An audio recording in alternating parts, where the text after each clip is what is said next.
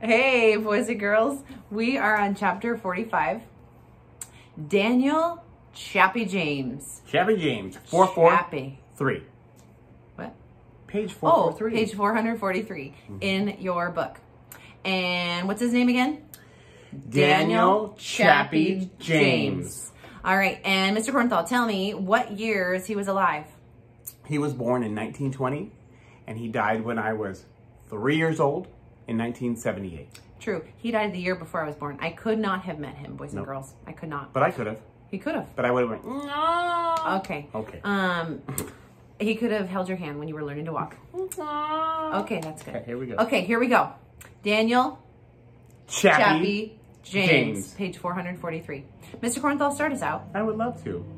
11th commandment. Today I am going to teach you the 11th commandment. Lily James told her class one day. But, Miss Lily, my mama told me God gave 10 commandments. Is that true, boys and girls? Yes, it is. One of her students replied, "That's true," Miss Lily said, but I have one more every one of you should live by. Commandment 11, thou shalt not quit. Daniel James heard his mother teach this lesson. I'll let you finish. Turn the page. Year after year, as she taught in her one-room schoolhouse in their backyard. Daniel always lived by this rule and was determined not to quit. Okay, so we are going to be doing a biography report coming up soon, and I'm going to touch on some of the ideas, some of the things that are happening in our biography report. So one of the things that is on your report is talks about his life as a child. And so what can we, if we were doing a report on Chappie James, okay, what do we know? Well, his mom was what? A teacher, right? She knew the 10 Commandments. Her name was Miss Lily, and she taught in a one-room schoolhouse. Where? In her backyard. And how did Chappie learn? Year after year, he was taught by his mama in the one-room schoolhouse in their backyard. So those are fun things. Yeah. So if you were doing how did he grow up, those are some of the things you put for Chappie James. Yeah. Okay, Mr. Kornthal, which war did he live through? Oh, goodness, okay. Only one. So let's look back at 443. I'm going to say World War II. Yeah, and that's it. But he was alive for America's 200th birthday. That's cool. Wonder if he went to a party. All right, here we go. Can I read? I would love that. What's the title of this little section? Chappie! Chappie. Now, it's in quotes, so what do you think that means? We're going to find out. Daniel James Jr. was born in Pensacola, Florida. There's a college there. I think Mrs. Offerman went there to school. Yeah, I think so too. Aubrey, you should ask her. Is that your school, Mama? Okay, so what was his name when he was born? Daniel James Jr. So that tells me his dad was named Daniel James. So if you were doing a report on him, you could say his dad was named Daniel James, and he was born in Pensacola, Florida. He was 17th. Whoa. He was a 17th child of Daniel and Lila James. So no wonder they had a one-room schoolhouse. All the kids in their family were 17. I mean, there's like, how many kids are in your class? That's more than I had in my class last year, boys and girls. So he was the 17th. He's the baby of 17 kids. So he was a 17th child. There's 16 older brothers and sisters. Wow. He went by the name of Chappie throughout his life because Chappie's mother believed that a good education was more important than life. She decided to teach her children at home. It doesn't tell us where he got his name. It doesn't. I want to look that up. Maybe one of his siblings called him that. One of his 16 brothers or sisters. Crazy. Once other people realized that Mrs. James was teaching her own children, they asked her to teach their children too. She charged 25 cents a week. If the parents were too poor to pay, Mrs. James found a way to help them. She's awesome. Cool. So his mom was a servant. She was resourceful. She also made a little money on the side teaching other kids. That's awesome. So we're at the last paragraph on that page. Because there was a naval air station in Pensacola, Florida, Chappie often saw planes fly overhead. Chappie dreamed of one day becoming a pilot. Oh, that sounds familiar, doesn't it? When he became a teenager, he made excellent grades in high school and hoped to go to college. When his father died, Chappie was afraid his dreams of college were over. However, his sister promised to help them. This is in italics, boys and girls. Chappie was accepted at Tuskegee Institute, where he studied physical education and played on the football team. Tuskegee Institute. We know some other friends who went there. We also know who built it, don't we? We do. And what they built it with? Special bricks. Okay, so Mr. Kornthal, here we go. Do you want to quiz me or want me to quiz you? You quiz me. Okay, I'm going to read you a definition. Okay. Kids, you try and beat Mr. Kornthal. Tegan, I know you're good at this. Okay, here, let's try it. Let's go, Tegan. Game on. The 5-sided building in Arlington, Virginia, containing the offices of the U.S. Department of Defense. I know 5. Go. It's Pentagon. Pentagon! Pentagon. This is the same shape. See, if you look at the picture right there, boys and girls, it's 5-sided. It's actually shaped like a pentagon. Let's see. What is the group of African-American military pilots? Go. Tuskegee Airmen? What'd you say? Tuskegee Airmen? Because what'y? Tuskegee Airmen? Tuskegee. Oh, Tuskegee. I'm going to give you guys that one. You give that, yeah. Tuskegee. I always have issues with that. Unless you guys said it wrong, then he wins. Okay, who was the first African-American to become a 4-star general? Chappie James! I didn't say go. You guys win. General Daniel Chappie James. Excellent. Mr. Kornthal, popcorn. Ooh, here we I'm go. not offering. You can read. Tuskegee Pilot Training Program. Good job. Thank you. Chappie James became a member of the Tuskegee Pilot Training Program. His flight instructor told him, "You were born to fly. You are one of the best pilots I've ever trained." When Chappie James completed the training program, he was not able to get a place in the military flight school right away. He stayed at Tuskegee as a flight instructor. Later, when he was accepted into the U.S. Air Force, he became a flight instructor for all African-American 99th Pursuit Squadron during World War II. Wow, that was a mouthful. That was a mouthful. Okay, so what did we just learn in all that, boys and girls? So, well, at Tuskegee, how was Chappie James able to learn to fly a plane? It's funny, you can read it and still not know. I know. He actually just read it. So say it again. So, while at Tuskegee. Yes. And most of the time you can find these in italics, so look around the italics somewhere. Yes. Okay, while at Tuskegee, how was Chappie James able to learn to fly a plane? He became a flight instructor? No. Well, you can't instruct until you actually... Look at the first sentence that you read. It's in italics. He became a member of the Tuskegee Pilot Training Program. Yes. Okay. Yeah, so he became a member of the Tuskegee Pilot Training Program. Okay. And what group of pilots did Chappie James train later? You just said it. It was the big Yes. mouthful. Oh my gosh. Okay, so we can say it again.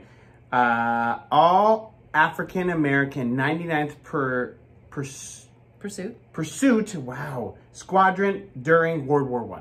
Yeah. Two. That happens to me Not too. 1, 2. Your eyes look very blue. Thanks. I'm going to read. Okay. I am going to work hard to be a general someday, Chappie James thought. When others heard of his goal, they thought it could never happen. But Chappie James remembered his mother's 11th commandment, and he was not going to give up. What was it? Don't give up. Don't give up. Don't give up. Don't give up. Okay, and boys and girls, guess what? Right now, confession. So for those of you who actually watched this video, I was like lost it last night. I'm like, I'm just gonna go walk to California.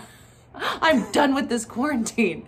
You laugh, but I really felt like that. She said she was gonna drive. In the middle of the night, yeah, I was like gonna walk the neighborhood forever. And then I was like, I'm just gonna get in a car and drive to California because I wanted to give up. I'm like so done with this right now. I feel like one of the Israelites wandering in the wilderness, like, when is this over? And I'm complaining about how it used to be better in Egypt. And I'm like, remember when it was so much better? Remember when we had food? And wait, So anyways, but I'm reminded, just keep loving God, loving your neighbor, and doing the next right thing. So my goal when I got up this morning, Lord Jesus, help me to love you and love my neighbor, whatever that looks like today, and do the next right thing. Help me not to quit. Right. So I'm confessing to you, I'm a 40-year-old woman who loves what I do and loves my family, and I just wanted to quit and never get out of bed or just drive to California. I don't know why California. What would you do in California? No idea. I was just gonna go. I had a full tank of gas and I was ready to go. But thankfully I came back home. Yes. So here I am to make a video for you. Because You would have been done with videos. Miss Cornthal would have been off in California. I would have done the videos, and it wouldn't have been as good. Just by himself. Okay. Tuskegee. You should have come after me in California. So, anyways. We're on page 446. Now that we're done with that commercial. Do you want to read? Okay. The Tuskegee Pilot Training Program was designed to train African-American men as pilots. When World War II began, the Tuskegee... we'll say it together. The Tuskegee Airmen made up several units of all black pilots. These men became an important part of the war and were especially famous for their strength in the face of danger. If they were assigned to protect the bomber plane, the Tuskegee Airmen stayed with it, no matter what. These men were excellent pilots and flew many successful missions. 3 Tuskegee Airmen, including Chappie James, went on to become generals. Awesome. So if you look right here, so you have to remember that in history, there was the point where even though slavery was gone, there was major segregation and just people were not treated equally. And so even though this group of pilots were incredible, the bummer part for me is that they were still considered different because they were African American. Color of their skin. I know, and it's but what's cool about it is that they were able to show that, look, I'm awesome. Yes. And so even though they were being judged by the color of their skin at the time, they were able to show, hey, you know what? It's by the character, it's the content of our character that you're going to judge us. And what were they known for? Resilience, determination, bravery in the face of danger. Get a little reminder of Martin Luther King. Yeah. You will not judge my kids by the color of their skin, but by the content of their character. So, anyways, all right, a hero. Popcorn, Mrs. Cornthal. Thank you. The plane is out of control! Chappie James, co-pilot, yelled during World War II training mission. No matter what Officer James did, he could not get the plane to straighten out. They were going to crash. Hang on, he yelled. As the plane went down, the co-pilot fainted. As it crashed, the canopy of the plane stuck and they were trapped. So that's the little like glass dome part you can actually kind of see in the picture. So that got stuck, so they couldn't get out. Chappie James knew the flames from the crash would soon reach the fuel tank and cause the plane to explode. With all the strength he had, he broke the canopy open and pulled his co-pilot to safety moments before the plane exploded. The 2 men escaped with only a few burns. That's amazing. If I woke up from that, I would give that guy a hug. Be like, thanks, you're my new best friend. Serving in the Air Force, Mr. Cornthal.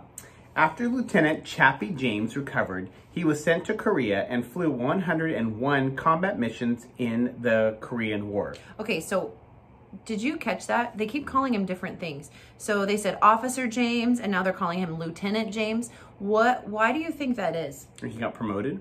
Yeah, so if so you go from Mr. Sherman. What was his title last year? Mr. Sherman. Assistant principal. Yeah, he was assistant principal. And then he became what?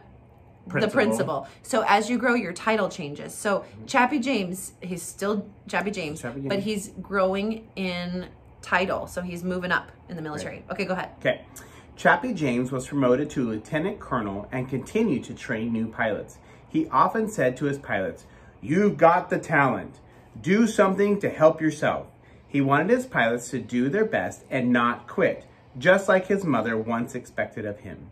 Next, the Vietnam War began, and Colonel James found himself in a battle again. He trained pilots, flew 78 combat missions, and became a U.S. Air Force hero. Whoa. Okay. Mr. Cornthal, without looking back at the page, tell me how Chappie James saved the life of his co-pilot. He broke the canopy. Yes. Or he lifted the canopy off so he can get him out before it burst into flames. Yes, after it had done what? Crashed. Yes. Yes. Good job. Nailed it. Treasure ticket for you, buddy. Okay. General at last. So we went from officer to lieutenant to, what would they just say? Colonel. Colonel. Now, general. Okay, we're on page 448. In 1969, the day Chappie James had dreamed of arrived. He was promoted to general and commander of the U.S. Air Force Base in the country of Libya.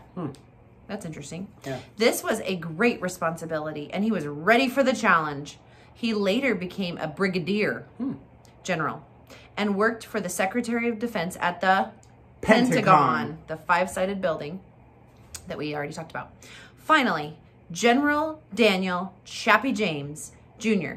became a 4-star general. This is the highest rank in the military during peacetime, and he was the first African American to achieve this honor. So if I was giving you a test, boys and girls, and I said, who was the first African American to receive a 4-star general award or 4-star general ranking in the military, who would you say? Chappie James. I asked them, I didn't ask you. Oh. But yes, what is it? Chappie James. Yeah. Okay. Well, I don't even know where I went. With this promotion, so after the italics, with this promotion, General James became responsible for protecting all the United States and Canadian airspace from enemy attacks. That's a fun fact. Mr. Cornthal. After 35 years in the military, General Daniel James Jr. retired. He had profoundly served... proudly. My goodness. And profoundly. He had proudly served his country through times of war. When others quit, General James would not. When others tried to pull him down, he would not be discouraged. General James received many honors for bravery and skill as a pilot. He helped to bring about equal rights for African Americans in the military. He loved his country and was thankful that he could serve the United States. I love it. I was telling Mr. Cornthal, I actually saw a video of Ronald Reagan, who's in our other chapter, dedicating a building to Chappie James. He has a lot of places dedicated to him. I didn't know especially in Pensacola. Huh. Speaking of which, they mentioned Pensacola again. Okay. Here we go. Fun fact, I'm trying to get, never mind, I won't even tell you, but something about Pensacola. We're on page 449. I'm going to keep me on track, Mr. Cornthal. Page 449. Chappie James Flight Academy. In 1996, you know what I was doing in 1996? She was in 11th grade year of high school. I was in 11th grade at high school. In 1996, well, and senior year too, the first part, a group of pilots started the Chappie James Flight Academy in Pensacola, Florida. I did watch some videos. There's some cool videos on YouTube. Maybe I'll put it on Google Classroom of kids actually at this flight school. It's pretty awesome. They're learning to fly, and they even get a chance with a co-pilot who knows what they're doing. They get a chance to actually fly. It's amazing. A group of volunteers and former military pilots spend a week with students who are interested in aviation as a career. And aviation is piloting. During the school year, they provide tutoring as well as aviation programs after school. In June of 2018, the newly constructed Chappie James Museum and Flight Academy opened its doors to a year-round program to involve children in learning about aviation. That was just 2 years ago. Amazing. So, fun thing, maybe go online with your parents, look up the Chappie James Flight Academy, and see if maybe you guys could get involved in the program some way. Cool. See what age you need to be to do it. See if you could do it for like a week. Maybe you could do it as like a summer camp program type thing. That would be amazing. Check into it if that interests you. And then maybe in your chapter in history, you will talk about how you learned about Chappie James and went to his flight.